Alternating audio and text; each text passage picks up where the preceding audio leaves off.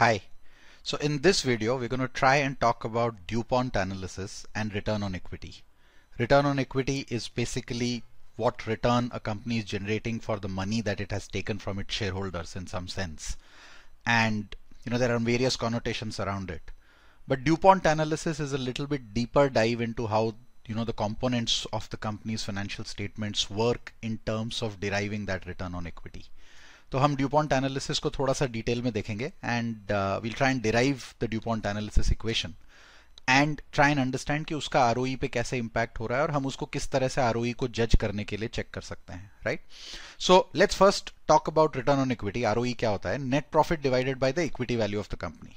अब ये जो इक्विटी वैल्यू है ये हम बैलेंस शीट से उठाते हैं. This is nothing but the share capital plus the reserves that share holders have, right? So the entire sort of capital that equity holders have kind of given to the company. How do you interpret it? Think about this, that if a company has a net profit of let's say has an equity of 1000 and has made a profit of 200, right? So every year this company will ask its shareholders that do you want a dividend or do you want to reinvest this money into the company? हम आपको ये पैसा जो 200 करोड़ हमने बनाया है 100,000 करोड़ के equity पे, ये हम आपको लौटा दें या आप हमें वापस रीइन्वेस्ट करेंगे in the company. And the decision that the shareholders will make is that, look, you're making 20% return on this money. What will I do with this money? If you give this to me, I will anyway have to reinvest it somewhere. You might as well keep it. So in a sense, अगर return on equity ज़्यादा है, तो company के पास access to capital है हमेशा. Shareholders will always feel good about giving more money to the company, right? On the contrary, अगर मान लीजिए return on equity कुछ इस तरह का equation है कि 50 करोड़ का profit है on 1,000 crore return on equity, that's a 5% return on equity. Now in this particular case, the company may, the shareholders may not be too happy. The shareholders might say, okay, give this money to us and we'll figure out what to do with it elsewhere, right? I don't want a 5% return on my money essentially. So a higher return on equity would essentially mean that the company shareholders are happy about what it is doing for the shareholders, and consequently the company will have access to capital. Company को जब पैसा चाहिए उन्हें मिल जाएगा, correct? So that's the interpretation. There's a detailed review we have on return on equity. The link for that video will be put in the description, so you can go and check that out as well. But let's go one step further. Now that we have this detail on return on equity and we know this is return on equity, let's actually just try and do some mathematical adjustment to this.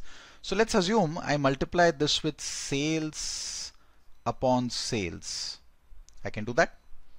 Basically, numerator and denominator will get multiplied by the same number, and let's multiply it by assets upon assets as well, right? So we do sales upon sales, assets upon assets as well, and then we rearrange. So we do sort of net profit upon sales, and we do sales upon assets, and we do assets upon equity, right? कर सकते हैं. पहले हमने multiply किया sales upon sales और asset upon asset से, that we can do mathematically, and then we just rearrange. So sales इधर आ गया, एसेट्स इधर आ गया, एंड इक्विटी इधर आ गया. So basically we just rearrange these items. So the equation would look something like this, right? Net profit upon sales into sales upon assets into assets upon equity, correct? Now let's dig deeper into each of these. We know net profit upon sales is nothing but the net profit margin of the company, right? Profit margin कितना है? That is what net profit upon sales is. We know sales upon assets is like asset turnover ratio, right? So we are looking at how much sales is being generated per rupee of asset in this context.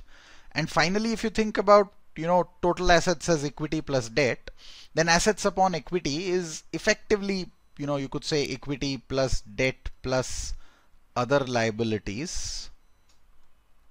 whatever the other liabilities are, assuming we are taking total assets divided by the equity. So in a sense, assets upon equity is kind of giving you an idea about leverage factor. Company के पास debt ज़्यादा होगा तो assets upon equity ज़्यादा हो जाएगा, correct? So that's the set of things that you will get in these three. So in a nutshell, what you're trying to say is that the first point is going to talk about profitability of the company. How much profit the company is generating per rupee of sales, correct? The second point is talking about efficiency of the company. How much sales the company is generating per rupee of assets, higher the better in that sense. The third point is talking about capital structure of the company. कितना debt है, कितना equity है, how much is the debt, how much is the equity overall, correct? Now, generally, when return on equity goes up, the interpretation is it is good, right? But a deeper understanding kind of tells us whether it is coming because profitability has improved, whether efficiency has improved, or whether capital structure itself has changed, right? For example, all things being equal, if a company just borrows a lot of money and spends all of that into marketing, there is a possibility that there's a slight increase in profits. At this point of time, equity has not changed, so net profit upon equity will appear to be better. But over a period of time, higher debt will result in problems for the company, correct? So it has to be understood in this context, and what DuPont does, this equation here, this equation that we have created is basically what is called as the DuPont analysis equation, right? And what DuPont analysis helps us do is identify what is causing the increase in return on equity. Return on equity क्यों ऊपर जा रहा है या नीचे जा रहा है, ये हम DuPont से निकालने की कोशिश कर रहे हैं. So ये जो equation है, इसे हम DuPont analysis कहते हैं. Let's try and take an example here. So we have Titan's data here, and 23 and 24, 2023-2024 के Titan के number है हमारे पास, sales है, net profit है, equity है. So all the data is available on the screen, and we find that return on equity has actually gone up from 27% to 37% from 2023 to 2024. Prima facie, this looks good, but a very quick intuitive number crunching here itself will tell you that, you know, it seems like equity has gone down, right? But why has equity gone down? So let's try and decode that. If we were to do an analysis with respect to DuPont, we will need net profit margin, we will need asset turnover ratio, and we will need assets upon equity, and then we'll try and multiply the three to arrive at the equation, right? तो अगर हम वो data निकालते हैं और हम calculate करते हैं तो कुछ ऐसा दिखेगा हमें. So we have the total assets is what I've taken here. Based on that, you will see net profit margin has actually gone down marginally from 8% to 7%. If you calculate net profit divided by sales, which is given here, that has actually gone down slightly, and that can't be the reason. At least profitability is not improving for the company when you're looking at return on equity improving, right? Sales upon assets is also there or thereabout. So it's not like efficiency has improved dramatically, right? There's a mild increase, but it sort of just nullifies the dip in net profit margin. जितना net profit margin नीचे गया है, लगभग उतना आपका sales upon assets से asset turnover improve हो गया है. Predominant change जो आ रहा है वो assets upon equity की वजह से आ रहा है. Right now, assets upon equity में there can be changes because assets have gone up, there can be changes because equity has gone down, or both of them. Now, assets have gone up could be because, you know, debt has gone up. Comparatively, what has happened is equity plus debt upon equity has kind of gone up dramatically. अब ये दो वजह से हो सकता है कि equity नीचे चला गया या debt ऊपर चला गया. इस केस में दोनों हुआ है. You will see equity has gone down because that's anyway evident here, and debt has gone up. Now, why has equity gone down is because the reserves have been adjusted for the Carrot Lane minority share purchase that was done. तो जब वो share purchase हुआ तो उसके adjustment में equity नीचे चला गया, इक्विटी नीचे गया, बोरोइंग्स थोड़ा ऊपर चला गया, तो basically numerator kind of remained where it is, but the denominator went down in this equation, assets upon equity, and consequently what has happened is the capital structure has changed, and that is causing a sort of a change in the return on equity. This may not be a lasting change because over a period of time the company will make profits, equity वापस से ऊपर चला जाएगा, debt equity capital structure वापस rearrange हो जाएगा. When that gets rearranged again to the historical standards, you are more likely to go back to historical ROEs, which will be about 20 to 25, 27% kind of a range. This 37% that has come in 2024 seems to be a number that has spiked up because equity has gone down, right? So that is what your DuPont analysis allows you to kind of look at it.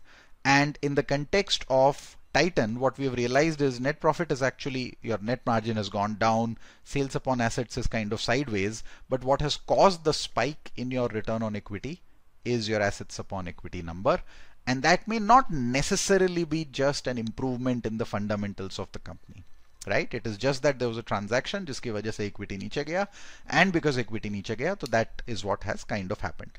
So that in a nutshell is what your DuPont analysis will tell you. Very powerful tool, would recommend you to try it on other companies. Just figure out these numbers and try and calculate it, and then multiply the three items that you have calculated to get to the return on equity, and you'll note that this will match the return on equity that you have calculated, but it'll give you more insights into what DuPont analysis is and what the return on equity is and what is driving that return on equity, right?